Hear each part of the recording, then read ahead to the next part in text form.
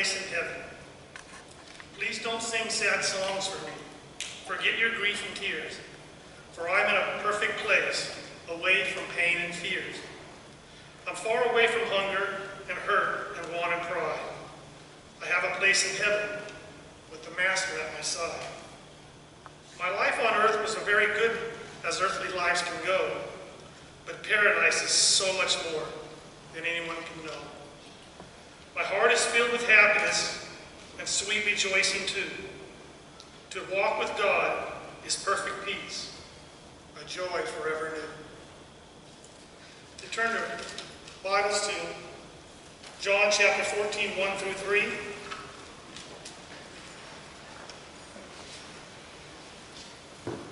Let not your heart be troubled. You believe in God, believe also in me. In my Father's house are many mansions.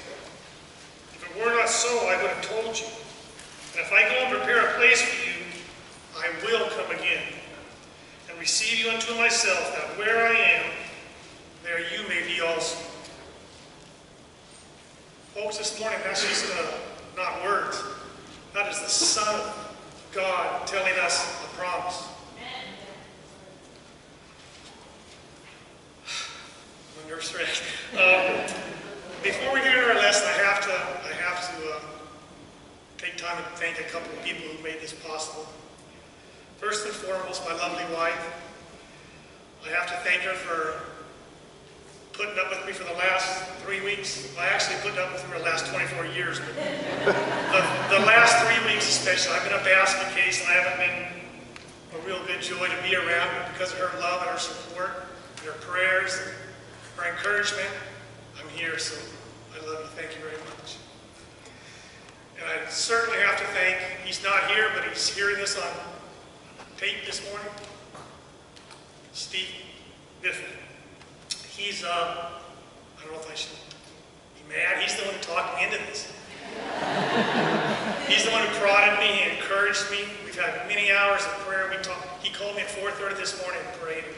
I couldn't even talk to him, I was crying so much. So I hope I don't cry through this, but this is a special moment, and I just want to thank Steve so much for all the prayers and all the encouragement he's brought me. He'll never realize how much it means to me. And I know at this time their hearts are sad that they've lost Doris. But as Carolyn Powers brought to my attention in a special comment, that Doris had her graduation. And it just so happens that we've talked about in our Sunday school class today. It just takes the sting out of death when you think of it as a graduation instead of in the end. It's not the end, it's just the beginning. This morning, this is so far out of my box, man. My comfort zone's about 12 miles that way, and I'm here, so you guys can do the math. So before we get started, let's go to God in prayer. Most gracious and loving Heavenly Father, you're just such a truly awesome God. I thank you so much for this opportunity you've given me to share some thoughts that's been on my heart. Thank you for watching over us, Lord. I ask you to allow your Holy Spirit just to calm my nerves, to give me peace of mind. Help me to remember the things that I want to say that I hope I don't forget to say. But Lord, as I think about this day, it doesn't matter if I said another word today, Lord. You know my heart, and I couldn't be more blessed when I look out and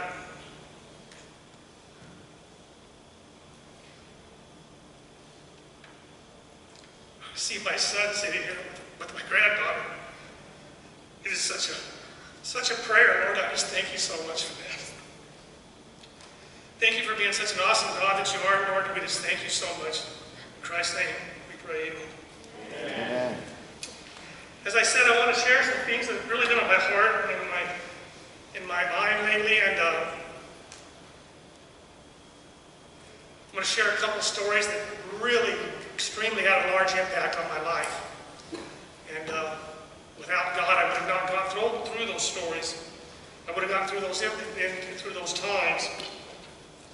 If you'll turn to Hebrews 9:27, move to the lesson. As it is appointed to men once to die, and after that, the judgment. I'm sorry, but it's not a real pleasant, exciting topic, but it's one that is going to affect everybody sitting in this auditorium today.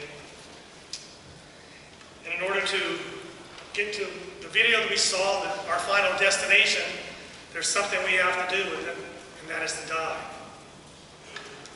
And it doesn't matter what color you are, if you're a Republican, if you're a Democrat, it doesn't matter how much money you have, it doesn't matter where you choose to worship, it doesn't even matter if you don't even choose to worship. We're all having a point, we're all going to die. And certainly here at Mag Center, we've had our taste of that. We're just now doing our new directory. I was going through a couple of the old directories we had at home, and I counted over 40 people who are no longer with us. And that's a frightening thought. But death is certainly no respecter of person with our family here at church. Death is, we've witnessed deaths of newborn babies, all the way to people who celebrated over 100 birthdays on this earth. As I look at the young people up there and the ones sitting here, I know that if they're anything like me when I was that age, death was the farthest thing on my mind. I was invincible. I thought, well, okay, when I get 50, 60, 70 years old, I'll worry about that then. But we pick up a newspaper, we turn on the television, and every day of our lives, we see children dying. We see children killing other children because of the color of clothes they wear, the type of sneakers they choose to wear. We see children going into schools and killing other kids just because maybe they had a bad day or they had a fight with their girlfriend. Just 2 weeks ago, we read about a busload of children who had just graduated from high school, on their way to visit their new college, their potentially new college, never to return home again. We read about a ferry that is loaded with children on a destination that they never got to.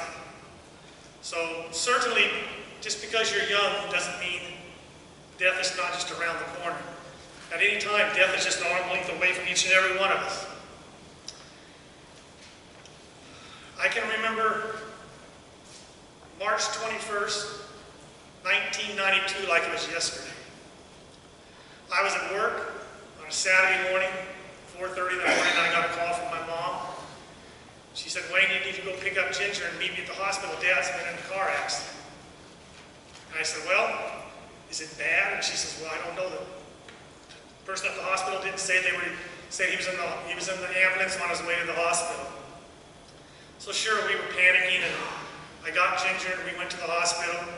By the time we got there to the emergency room, I talked to the emergency room nurse, and she said, "Well, they've already taken your father into surgery." And I said, "Well, can you give me some details? What has happened?" And she said, "All we know is the police said that someone had blown through a red light and broadside of my dad in the van, and that they had to use the jaws of life to cut him out of the car, and that his legs were very, very bad off, and he was in emergency surgery for his legs." So for the next 7, 8 hours, we stood in the waiting room waiting and praying and hoping and thinking, well, if the worst thing can happen, he loses his legs, then we still have my dad. And I can remember about 7 hours after that, the doctor calls us into this little room, the whole family. I'm standing next to my mom, and he says, "Mrs. Ditmore, there's a 95% chance that your husband won't make it through the night." And sure enough, less than 2 hours later, my dad passed away. That was the first time that death had visited my immediate family. I had so many emotions going through my body, I couldn't even control them all. I was angry, I was scared, I was worried about what's going to happen to my mom and to my sisters. And the only thing that got me through was God. I had a relationship with Him, and I knew that, like I said, we're all going to face this time. And I knew that my dad was not suffering no more. He was in no pain, and he's in the presence of God. It still didn't take the pain away, but it certainly helped. I got to explain to you, I was born and raised in the church. I've attended church my whole life. I was baptized when I was 11. Every time the church doors were open, you knew where the Ditmore family was at. But there was a time in my life where I lost focus and I wasn't going to church. And during that time, I had many reasons why I wasn't going, but the main reason is a friend of mine who was 3 years older than me, graduated from Pepperdine, and became a youth minister in the late 70s, all during the 80s, in our brotherhood. He was the most sought-after youth minister that there was. He taught me lots and lots of wonderful things about life. I can remember sitting in the church building, going to his wedding, and as his bride-to-be was coming down the middle aisle, they stopped the music. He turned around and sang to her as she walked down the aisle, "I love you with the love of the Lord." Something that I'll never forget as long as I live. And little did I know that less than 3 years later, I was sitting in that same building, but this time watching his lovely bride, his lovely wife, say her final goodbyes to him and sing, "I love you with the love of the Lord." For reasons known only to him and God, he took his own life. That shook my faith to its foundations. I didn't know what to do. I was lost. I was thoroughly lost, and in a verse in James 1, verses 3 and 4, because you know that the testing of your faith produces perseverance. Let perseverance finish its work, so that you may be mature and complete, not lacking anything. My faith was tested so hard that for quite a long time like I said, I wasn't attending church. And I realized then, at that time, trying to establish a relationship with God, or even trying to re-establish a relationship with God, going through a crisis like that is not the time you want to do that. It's your daily walk with God every day, how you're in the Scripture, how you're meditating, how you're praying ceasingly. That's what gets you through the crisis. So I was questioning God. I was saying, "Lord, how could you just stand by and let that happen?" And I started thinking about my relationship at the time, and it struck me, God never left. He was always there. I'm the one who left. And I thought about, well, where was God when this happened? Well, God is in the same place He's always been. He was standing right there with open arms, loving arms, waiting for me. The same day that my friend did that, God was there also with loving open arms, just waiting. And He was there in the same place the day He watched as His Son came down to this earth. People just like us spit in His face, stuck a crown of thorns on His head, beat Him beyond any human recognition, and nailed Him to a cross and watched Him die. That's what God was. God never leaves. During the time I was not going to church, I'd still go by and visit my mom and dad. And my dad would always say, "Well, we missed you at church today. You know you should have been there." And he'd say, "Son, you know we didn't teach you that growing up." I'd say, "Yeah, I know I learned that all on my own." But, and for this particular day, it didn't sit well with me. I chose to say, "Well, what makes you think you're any better off than I am because you're down at that church building sitting in a pew and I'm not there?" And he just looked at me sadly and he says, "I don't think I've ever said to you that I thought I was better off. I think the Lord God and His words to us tells us how important it is that we gather together every day." And a verse that I've heard millions of times in my life, and he asked me to read again, Hebrews 10, 23 through 25. "Let us hold on firmly to the hope we profess, because we can trust God to keep His promise. Let us be concerned for one another, to help one another, to show love, and to do good. Let us not give up the habit of meeting together, as some are. For the first time in my life, that took on a whole different meaning. I always thought, people always say to me, well, what a hypocrite. I don't go to church. Church is just full of a bunch of hypocrites. And I couldn't disagree with that more. For once in my life, I realized what church is all about. It's just a bunch of sinners, broken people just like myself, who come together to give each other encouragement, to give each other praise, to pray for each other, to be there, to laugh, to cry together, to motivate each other. That's what a church is about. I always thought also you had to be perfect to be a Christian. There's only one soul that ever was perfect to walk on the face of this earth. And he came here for one reason, to die for us so that we wouldn't have to be perfect. And at this stage in my life where I'm at now, I can't even begin to imagine what it would be like in my life to not have my Christian family.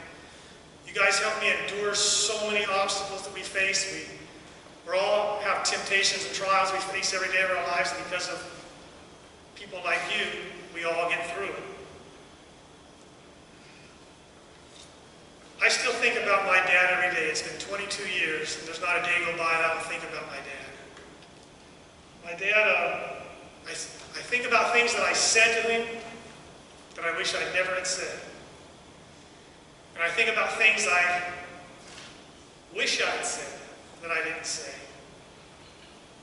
There's not enough money in this world that I would give to just have 10 minutes to sit down with my dad right now and just talk with him. But I know I'm going to have that opportunity to give it again. I know I am, because my goal is to get to that place.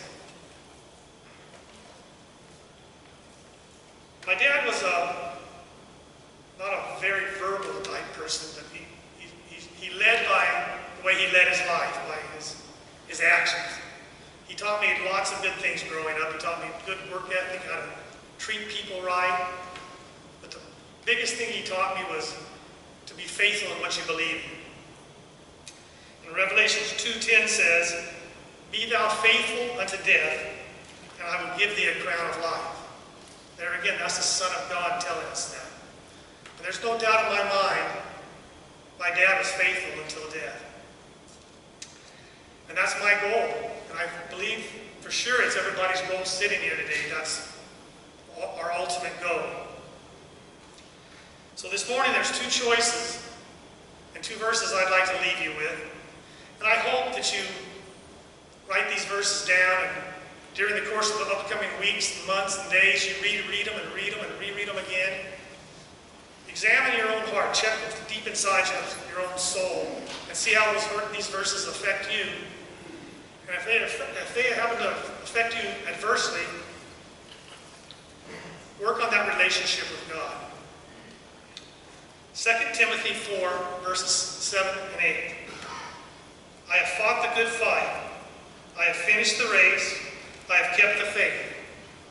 Now there is in store for me the crown of righteousness, which the Lord, righteous judge, will award to me on that day. And not only me, but also all who have longed for his appearing. Can I get an amen on that? Amen. And as wonderful and glorious as that verse is, the exact polar opposite is the most frightening thing I can think of. In Matthew 7, verse 21 through 23, not everyone who says to me, Lord, Lord, will enter the kingdom of heaven, but only the ones who does the will of my Father who is in heaven. Many will say to me on that day, Lord, Lord, did we not prophesy in your name, and in your name drive out demons, and in your name perform miracles? Then I will tell them plainly, I never knew you. Depart from me, you evildoers. I don't know about you, but that's words I never want to hear from Jesus Christ. So please just study those scriptures and keep them with you this week.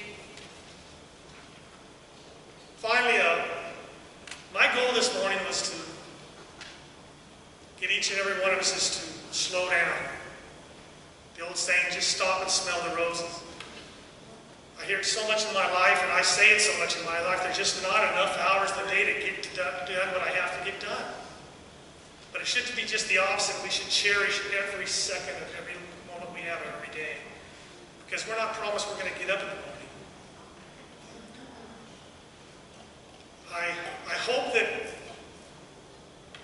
we all do this. I'm the worst of worst when it comes to living in the present.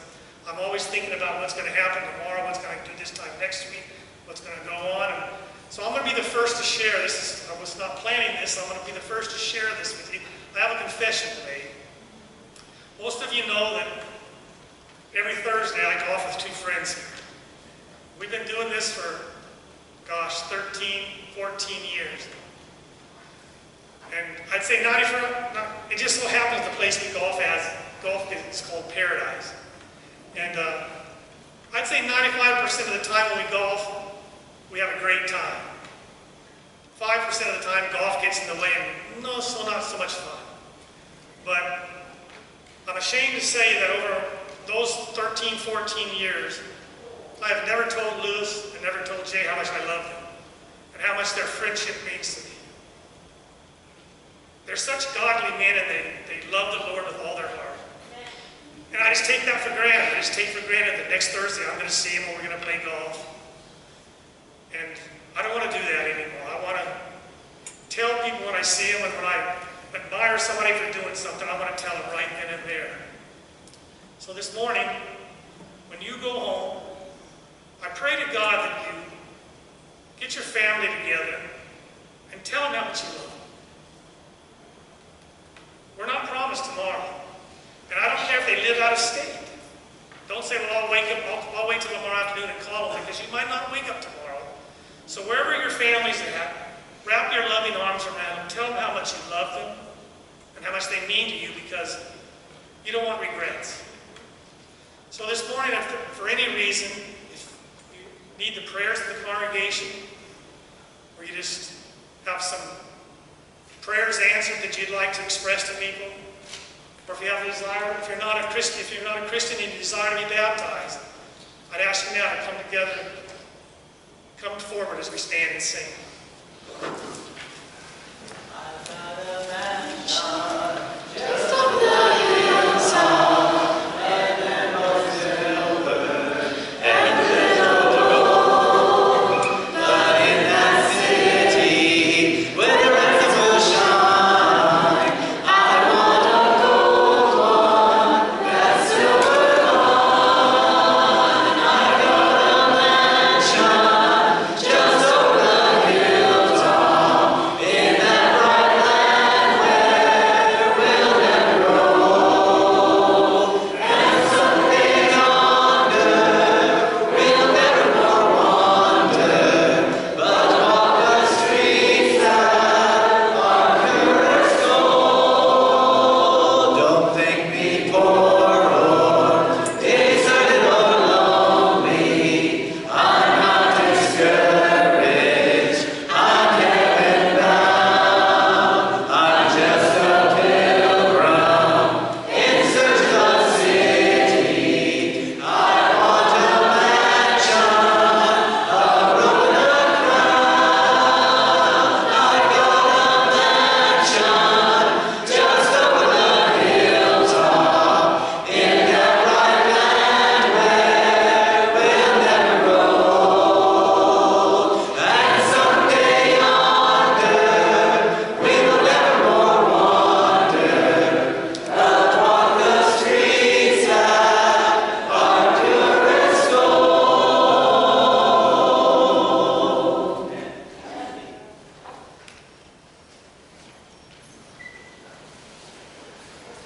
Mika's come forward this morning, and she's given me something she's asked me to read. I read this earlier, and what a testimony. And she just wants to give a special thanks to Norm for being there every time he needed. He just wants to thank you for that. So I'm going to read this for Mitra. Good morning to all I love. Before I start, I just wanted to thank the elders for giving me the chance to tell you a little bit about how I feel about the church. I've been wanting to do this sooner, and at first I wanted to be the one reading this, but I'm really shy to get on stage. People who do this all the time are really gifted, because getting on stage and talking in front of people is not an easy thing to do. Amen. So I decided to ask my dear brother Wayne to give me the honor and do this in my place. So now I want to ask you something. Have you ever asked yourself, who is the Church of Christ? Let me tell each and every one of you, you are the church. I know only a few people might know how God led me to this beautiful church, and I hope and pray that someday I will be able to tell you all how God honored me to be among you today. I just want to tell you that I love each and every one of you so much that words can't describe. And yes, I know I didn't have the pleasure to know everyone, but I love you anyway. Almost 7 years ago, October 9th, 2007, our Lord and Savior Jesus Christ chose me to be one of his servants. I started asking about God since I was only 3 years old and kept searching and searching until the day finally came. I'm not proud of anything about myself except one thing, and that is in all my entire life, even as a Muslim, I always loved God, the Creator.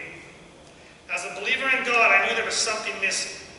The most important thing that the Muslims take out of the equation is Jesus Christ.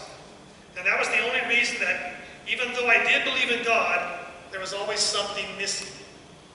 That is why I searched and searched until the glorious day finally arrived. Jesus Christ, the Son of God, now lives in me, and I have been chosen. Please remember that each and every one of you who is in Christ today are chosen. So let's all boast about our Lord and Savior Jesus Christ, who is among us right now at this time. I can tell you one other thing, that I have been crucified with Christ, and I no longer live, but Christ who lives in me. Galatians 2:20 says that the life I now live in the body, I live by faith in the Son of God, who loved me and gave himself for me. Isn't that the same fact for all of us? I just want to tell you that I couldn't ask for any better church than Magnolia Church of Christ. I wouldn't change my church, not even to the most famous church in the world, and even if everyone goes against me and even mocks me, I would stand firm, and I would leave this home for anything. I mean this from the bottom of my heart. We have to remember, when God leads us to be somewhere, that somewhere for me is the most beautiful place. But there are times in my life, at least in my life, that God lets Satan use our loved ones against us, and I learned that the hard way. God uses people, even loved ones in our life, to change us. And when I focus on myself and try to be the best that God wants me to be, then there wouldn't be any anger or hostility. I just concentrate on changing myself.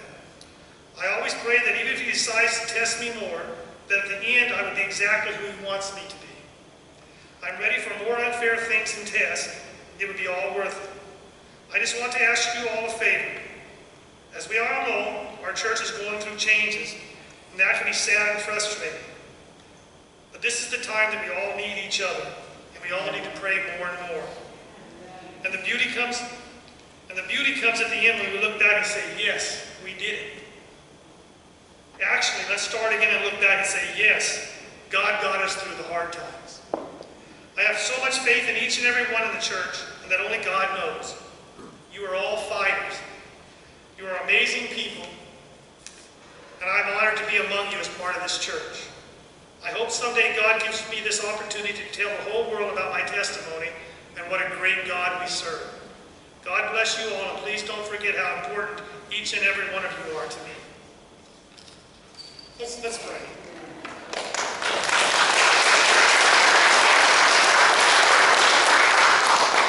Lord, you truly are an awesome God. We just love you, and we thank you for watching over us. We thank you for your love, your mercy, your forgiveness, your kindness. We thank you mostly for the greatest gift you ever gave us, your Son, who came down here and died for us, that we can spend an eternity with you. Lord, I thank you so much for bringing Mitra into my life. She's been such a blessing to me. We talk a lot, and this woman is so full of love that it just amazes me. I tell her sometimes, Mitra, you just need to learn how to say no. You can't do everything. But she thinks it's her job to heal everybody. So Lord, just This morning, just wrap your loving arms around Beecher like you never have before. Let her feel your love and your presence. Take the burden off her that she doesn't have to save and conquer the world, that you love her. Lord, again, just thank you so much for this morning, and thank you for the opportunity you gave me. We ask all this in your Son's most holy name. Amen.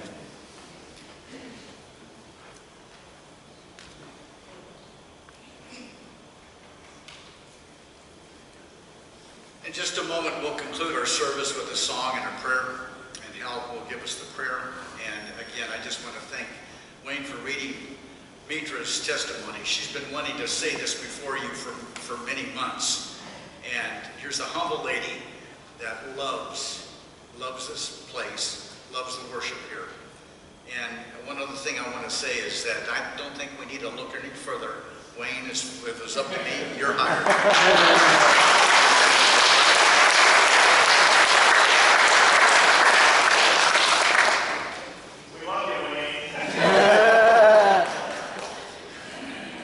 You had a choice. You could bomb and be done, or you could do well and you'd get invited back.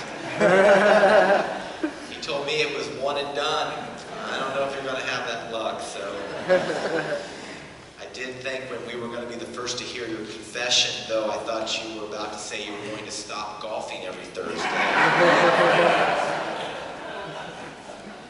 Thank you, Wayne. Also, we want to just remind everybody that this church is in a season of prayer, as Mitra mentioned in her testimony. And we've been praying for Charlene. Jeff is back with Charlene. They'll be here about a month and a half-ish, something like that. And then Diane gets to go to Houston 8 weeks, so 2 weeks. Well, the 8th of June. In 8 days, Diane, sorry. In 8 days, Diane. 8 days, Diane will be making the trek to Texas. So we want to continue to pray, especially hard right now for Charlene.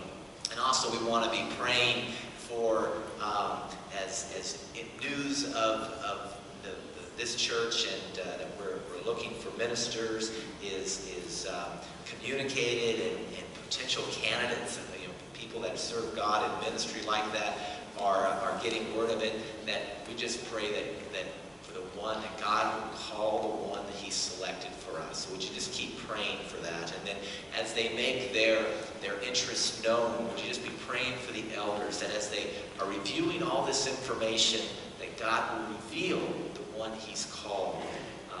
I just really have a lot of faith in that. I don't know how God's going to work through all of that, but I do believe He's called somebody, the right person for this church, and just pray for wisdom for our elders as they look through that. So with that, let's stand together. Let's just shout out to the Lord one last time, then we'll be led in prayer and be on our way. If you do have kids, though, we'd like to go ahead and give you a head start to go grab them and bring them on back in.